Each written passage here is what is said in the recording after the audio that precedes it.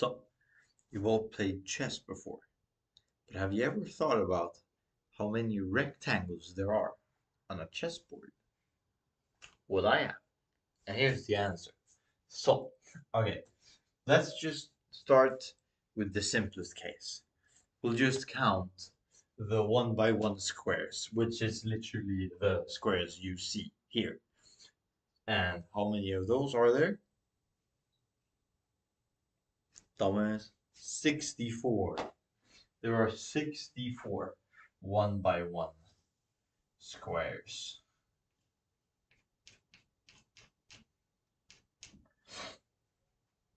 And then it gets harder. But you know what David Goggins says? Life gets harder, I get harder. So yeah, I'm hard as fuck. Okay, how do we do this? Think about it this way. If we have a shape, let's say, okay, we have it. It's four squares long and two squares fucking deep. What do you say? So it looks like this. Yeah, I'm not drawing anything new, but you see where I'm holding the chalk here. So 2 by 4. Instead of thinking how many ways we can fit this entire thing, we'll just think about on how many squares can we fit the top left corner. So, okay, we can obviously have it over here. Can we have it over here though? No, because then the shape would be down here, and that we don't allow. So it can't be here, and that means that it can't be on this row either.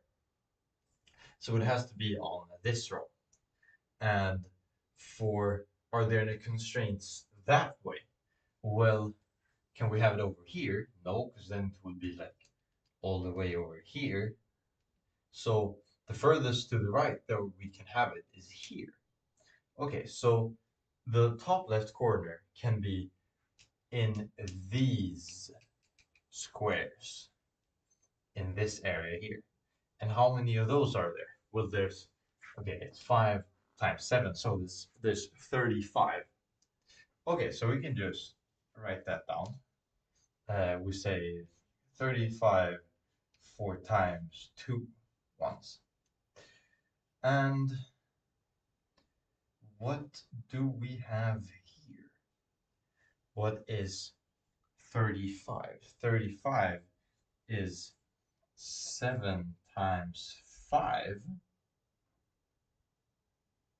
And then we have 68, and that was 8 times 8. And then we have a 1, 1, and a 4, 2.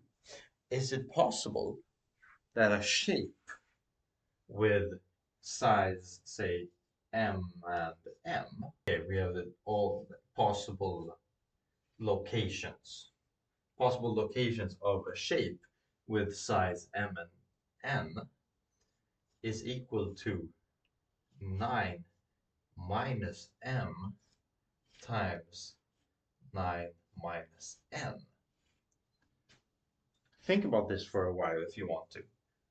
But it should, after a while at least, make perfect sense. Because what we have is that, okay, we restrict the top left corner with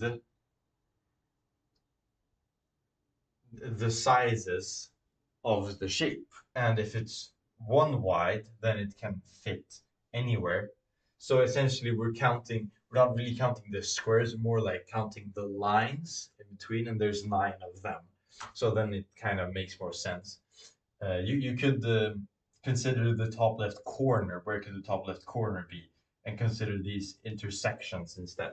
Then it kind of makes more sense because there's 9 lines, but only 8 squares. So, as said, we're constraining ourselves with the width and the length of the shape. So, this is the formula for how many rectangles there are of the shape MN. And then we just have to ask ourselves, how many shapes are there? Well, it isn't that hard to figure out. We have the smallest we can do is 1 by 1, and the biggest we can do is 8 by 8. And if we just plug this in here to just check, okay, if it would be 8 by 8, then we have, okay, 9 minus 8 1. So we have one away, and that is obviously the entire square. The entire board is the 8 by 8 shape. So what do we get? Well, we get a sum. Because, okay, so we have that for every possible shape, we have P of M and N possible locations for every, which makes a new rectangle, one could say. So we just want to consider every possible shape. So therefore, we have to consider every possible length, which is 1 to 8, and every possible width, which is also 1 to 8. So, and then we just sum these up. So what do we get? We get a outside sum where M goes from 1 to 8, and an inside sum, because we want every single combination of N goes from 1 to 8 of P of M and N. And now, generally a good thing to think about when you have these kinds of things is, okay, are we really counting combinations or permutations, or if, what is it we're actually doing? So when we have this, we very much can have the case we will both have like P of 1 and 2, but we'll also have P of 2 and 1, because they run through every single combination. So, and is this wrong? No, it isn't, because this is just 2 by 1. That's this shape, and 1 by 2 is this shape, or vice versa, whatever you want to believe.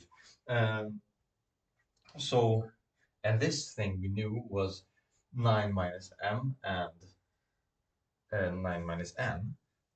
So yeah, we can just write that out again. M goes from 1 to 8, and n goes from 1 to 8 of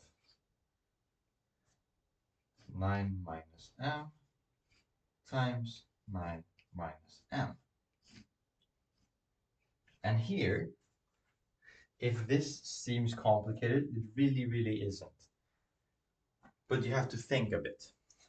So, sadly, so what is this? Well, firstly, we can extract this factor from the n sum, because that has nothing to do with n. So we can move that outside. I'll do that real quick.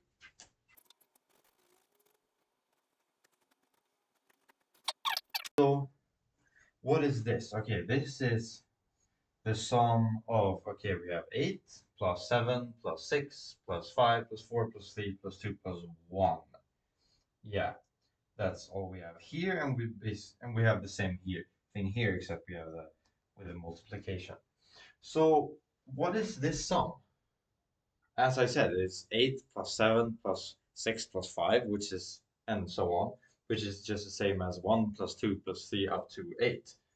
And we know that this thing, specifically, like this here, this is equal to, I think you've seen the arithmetic sum formula before. So this is 9 times 8, because we're going up to 8, divided by 2, which is equal to 36. Yes, I am correct. 36. So, and that's just a constant. So then we have that, okay, this is, okay, the sum of 8, 7, 6, 5, all the way down to 1, all of them times 36. So we can just extract that in front. So we have 36 times the sum of where m goes from 1 to 8 of 9 minus m. And this thing, that's just the same because we're just changing the number variable. It doesn't make any difference. So this is just also 36. So our answer is 36 squared, which is equal to, this should be 1296. And if that number is correct, I'm maybe bad at counting, but that doesn't really matter. You can look it up. We've done the process, okay? We've done the process. So yeah, um, so this is the answer, and I can just recap the method real quick. So we just what we just did is that we looked at, okay, we have what are all the possible shapes, and then we use the sum for all the possible shapes, and each shape generates a number of rectangles based on, well, its shape or its dimensions, I should say. And its dimensions restricted because, or it gives us a number of rectangles because it restricts in how many locations we can put the shape. So, as I said before, if we have a really big shape, we can only put it like in so many locations. So yeah, that was that was it. Now we have the fun fact of a lifetime. There are 1,296 rectangles on a chessboard. And that was it. That was all for me. Thank you. Bye bye.